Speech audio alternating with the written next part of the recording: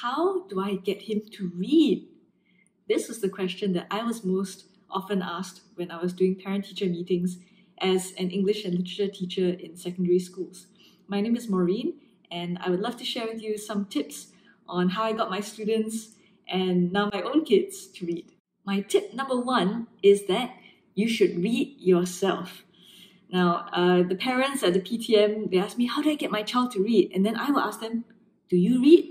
And then they'll be like, or they say, oh, there's no time. And now that I have my own baby and toddler, yeah, it is true, there's really no time.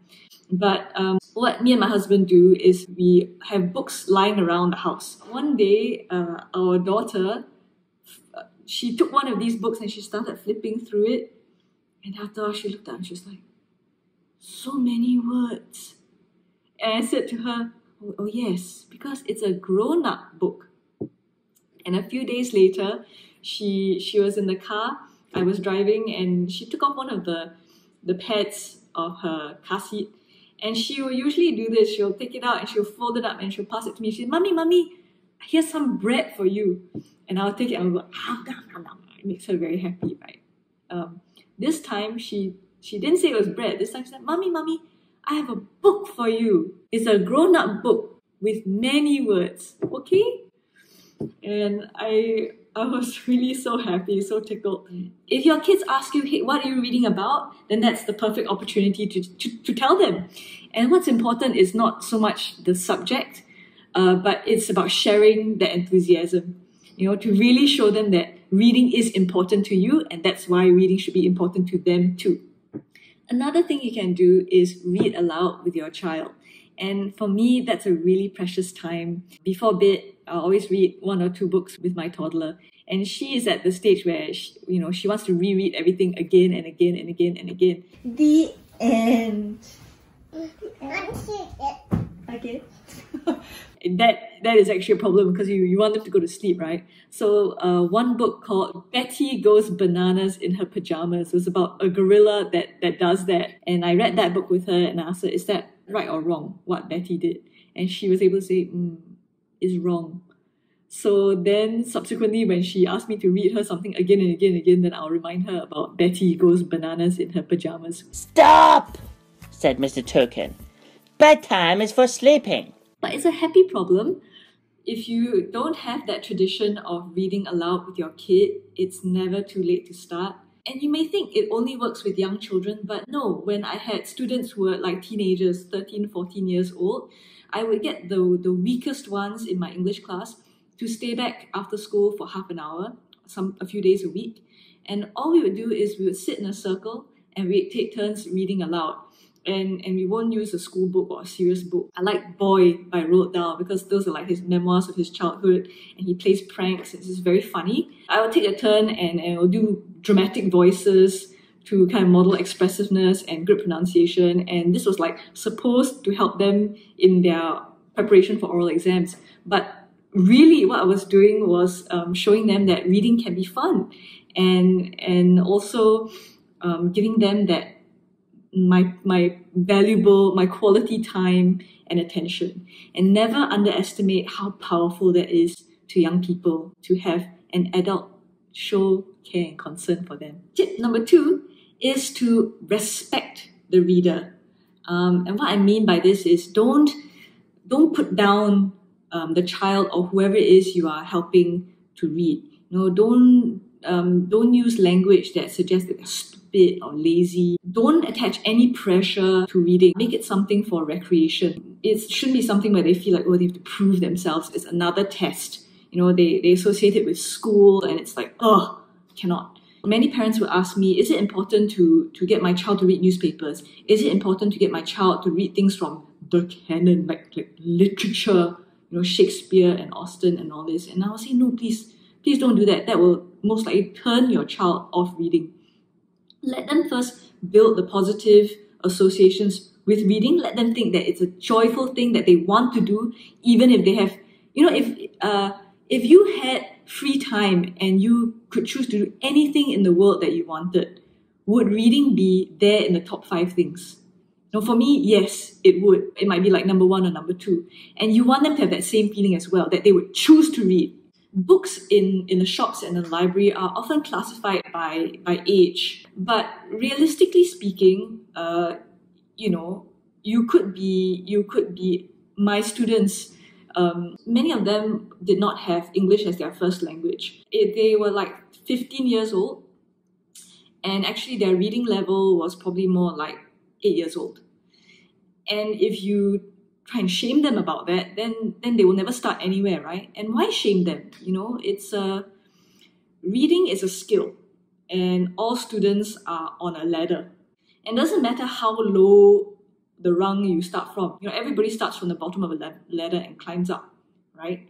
And it's not shameful that you start at the bottom and you climb up. What is shameful is if you don't climb. They need to climb up on their own to master it. They cannot be parachuted in, somewhere high up on the ladder, and then you expect them to climb up from there, because they will just fall off. So let them start where they need to start and work their way up. How that looks like practically is that you need to choose texts for them that are at the appropriate reading level. A good rule of thumb is you read together with them, and then after that you ask them questions to check how much of what they read they understood. They should be understanding 98% of what they are reading. So for every 50 words, there is one new word that they have not seen before. Because that way, the new vocabulary can be acquired very painlessly. They don't need to stop everything that they're doing and look into a dictionary.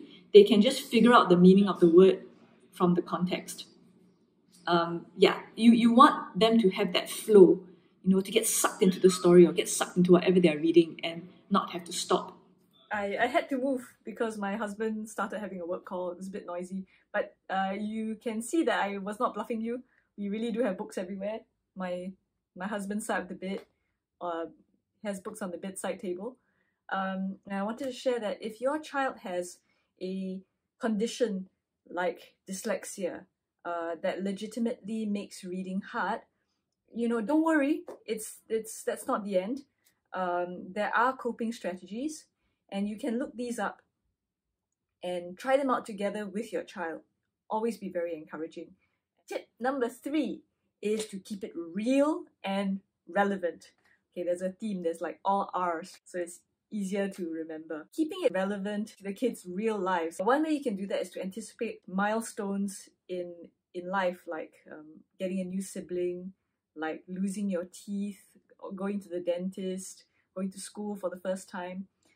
And then find books about these milestones and read them together with your child. And this will have a twofold advantage. First, it will help ease the transition. Sometimes things in life can be quite scary, like, the onset of puberty and things like that. And reading about it actually helps ease some of those anxieties. And of course, it shows them that books are relevant to their real lives. Another thing that books are great for is to create excitement before an outing or extend a learning experience. I took my daughter to an SSO concert for children, and I knew that, with COVID and all, there'll be a lot of waiting time in between doing the prevent test and this, that, and the other. So I brought along a book with me called Usborne, First Book of the Orchestra. And I read to her about the instruments and what she could expect to see. After the concert, I read the book to her again. And this time I pointed out some of the details that she saw in the concert, like how all the musicians were positioned in the same way that they were in the book. Even till today, weeks later, she's kind of still a bit obsessed with wanting to like pretend play the cello and pretend play the violin, especially before bedtime. I have no doubt that reading the book is part of what helped to capture her imagination and really make a lasting impression on her. It helps to be aware of children's interests and to guide them towards books on those topics. I once taught a class full of DSA athletes. So every single one of them was a sportsman. None of them would have probably considered themselves very academic or like avid readers, but I set them a composition on sports. And then suddenly, magically, so many of them were able to write very fluently because it is very clear that they had done a lot of reading on this particular topic of sports. A few wrote exciting commentaries on soccer matches, because they've been reading all this, so they know all the associated vocabulary. The kids were writing from the heart. and from a world that they live and they breathe and they really know it, right? So if they're interested in a topic, then you don't have to force them to read and learn more about it, right? But then, so yeah, you don't need to be snobbish about what your kids read. If they're into comics, let them read comics. If they're into dinosaurs, let them read as many dinosaur encyclopedias as they want. Because just so long as they are reading, they are climbing that ladder, right? And they're getting higher and higher and higher. And inevitably, their interests will branch out.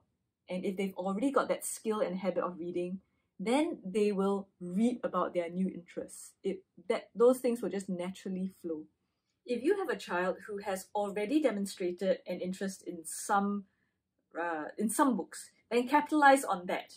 Take note of what are the writers they like, who are the illustrators they like, and then introduce them to other books by the same people or other books in a similar vein. And it's incredible to me that my 2-year-old already has her own taste in books. One fine day, she just shocked me by holding up a Julia Donaldson book and then saying, "Is this by the same writer as Fox's Socks?" I didn't tell her that, you know. Yeah, she figured it out on her own based on like the illustrations or the content or what. I mean, I don't know what's her thought process, but it just amazed me that she could do it. So, yeah, once they demonstrate a liking for something, then just keep on feeding them more. Obviously, to start with, you would be supplying them with all these books, but when they're old enough, teach them how you go about finding a book in the library, you know. Teach them how the Dewey Decimal System works, right? As the saying goes, teach a man to fish, and then you'll get them set on that road to lifelong learning through literature. Tip number 4, the last R, is to do your research. Yeah, I mean, tip number 1 was developing your own reading habit. Tip number 2 is to figure out your child's reading level and get books according to that, and then third, to keep things relevant to them. And of course, doing all that, it doesn't happen by accident. You do actually have to do your homework. When I was teaching English and Lit in schools, the basic professional expectation is to read a lot of books, evaluate the books that you're reading based on the learning outcomes, the desired learning outcomes for your students, and then you curate an eventual selection of books, and then you plan learning activities based on the books. This is the standard that I set for myself now when I'm teaching my girls, but then, I mean, they're only like a baby and a toddler lah. And of course, you know, this kind of standard is not realistic for a lot of parents. That's why there are schools and you send your kids off to be taught by professional teachers. Okay, I'm not saying that, you know, you need to invest this kind of crazy amount of effort, but you should invest some effort, right? If we take our kids' literacy seriously, then yeah, I think we should try to be quite intentional about the quality and the content of the writing that we expose our kids to. And I think the kind of mantra for myself for this channel thing is that I use my time so I don't waste theirs.